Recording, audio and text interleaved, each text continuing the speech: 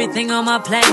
Sometimes I'd even get the steak, cause I got it like that. Always have my own bag, never needed no man to rely on. Got two good shoulders to cry. Hey, my baddies. Welcome back to my channel, you guys. We have another episode of Cooking Quick Meals, Keto Edition.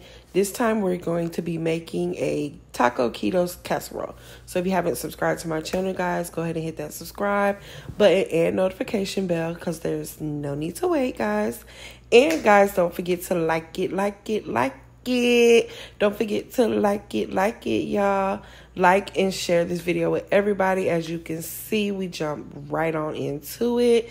This is an exciting recipe for me. I'm super excited to try it out. I've been watching all these different TikTok videos on easy keto recipes. So I've been seeing some recipes that I would like to try out with you guys and show you guys how I'm over here eating, and just, you know, kind of keep you guys in the loop and keep you guys on track with me on this weight loss journey. Hopefully from a year from now, you girls stick to it. I want to lose at least 100 pounds within this next year. I really want to do it, because I know it will help out with my infertility issues and my health issues and stuff. With my PCOS, so I'm back taking my medications as well. So I'm just super excited to try these new keto recipes out. First, we're going to start off by adding a little olive oil to the pan, which I did already off camera, and saute up them onions and bell peppers. You know your girl loves her onions and bell peppers. We're going to cook that with everything. If you're not cooking with onion and bell peppers, then you're not cooking. You feel me? So we're going to get them sauteed up real nice and easy. And I already put my cauliflower rice into the microwave and steamed it up so that I can go ahead and drain it and pour it into the pan. Now I'm doing all this while I get a little quick simmer on the vegetables. As you guys know, I like to cook my vegetables before the meat to get them soft first. I went ahead and strained the cauliflower within a strainer to get all the water and moisture out of it, and then try to evenly layer it across this pan like this. So this is a little cake pan, so it's not as deep as like a lasagna pan.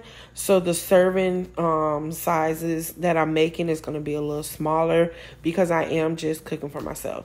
What I'm doing here is just adding a little seasoning over my cauliflower rice. The thing about cauliflower rice, you can put seasonings on it, and it's pretty much going to taste however you want it to taste.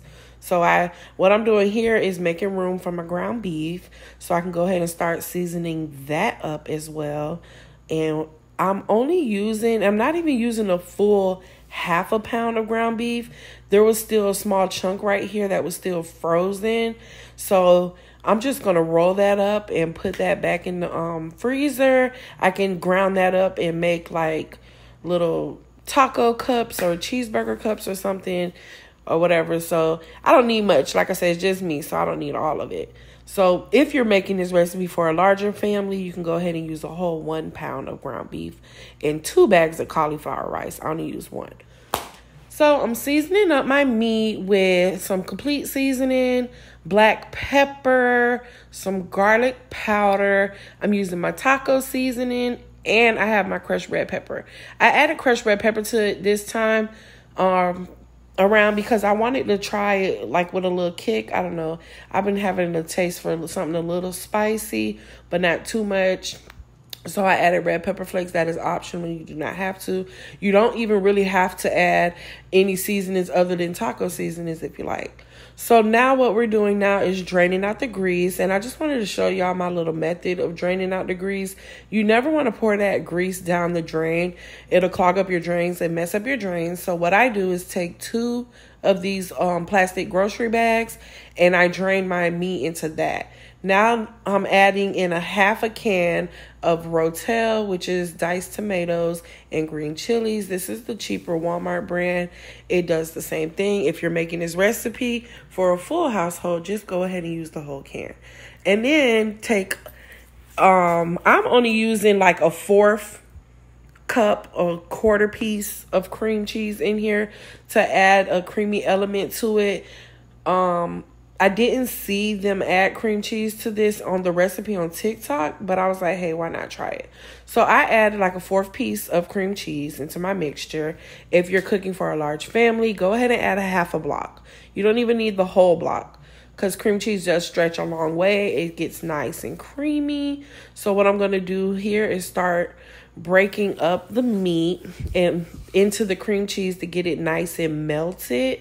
And you're going to just stir that around for a few moments to get it nice and incorporated. I noticed that it was a little bit thick, so I did want to go ahead and loosen it up a little. All right, so I'm back. I had to go grab the beef broth. So what I wanted to do was loosen this up a little bit with some beef broth and add a little bit of the taco seasoning back. Now, I know it didn't look like I added much there, but I did add some off camera. I just wanted to add a little bit more seasoning back because I did drain all of the grease and it did take away some of the seasoning. That spatula wasn't working for me, guys, so I had to get me a little spoon so that I can smooth out some of those clumps of cream cheese. Now what I'm going to do is just start layering over the cauliflower rice, the ground beef mixture with the tomatoes and the cream cheese. And then you want to spread it out thin, get everything layered nice and evenly like this. Guys, it smells so freaking good in here. And then after that, you want to go ahead and grab your cheese of choice. I got shredded Kobe Jack. I'm going to go ahead and just layer about 1/2 cup of shredded Kobe Jack over the top of this. And then, like I say, guys, if you're making a full pan for a full family, go ahead and use like a whole cup of cheese on top and pop that baby in the oven for about 10 to 15 minutes until your cheese is nice and bubbly and golden brown. And then it should come out looking nice and tasty like this. Voila. See, oops, sorry, guys. The light was on that a little bad. I was trying to get a good angle of it. But after it comes out the oven, you're just going to take some freshly chopped cilantro, sprinkle that over the top, get it all over the place. I'm telling you, that cilantro bite does a difference. Like, it's so good. Then I'm gonna take a little piece of lemon and squeeze some fresh lemon juice over the top like that. And then here you go.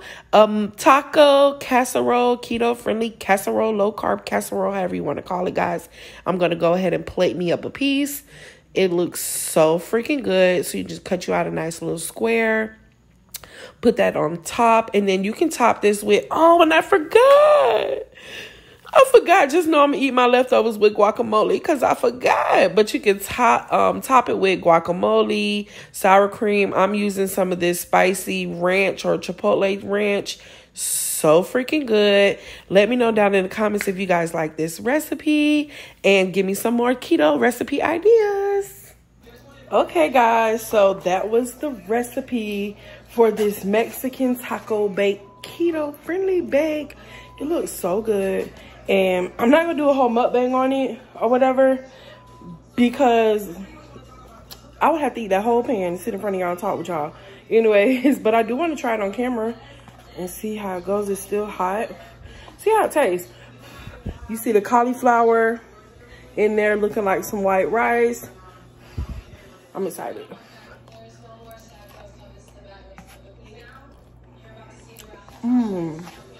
You guys, I can't even taste the cauliflower, and I think it's because I put some seasoning on it beforehand. But this is good. This right here is gonna help me get over these cravings. I'm glad I'm able to use these ingredients on my diet and still eat something that's very flavorful, very tasty. It's giving Mexican around here. It's giving Chipotle. It's giving Qdoba. It's giving all the good things that you want to eat in life. But you can eat it low carb with cauliflower rice and using a low carb tomatoes. But this is good. I'm gonna get out of here. But I hope you guys like and share this video with everybody. Until next time, bye. I actually want to get a quick thumbnail. Y'all see that cheese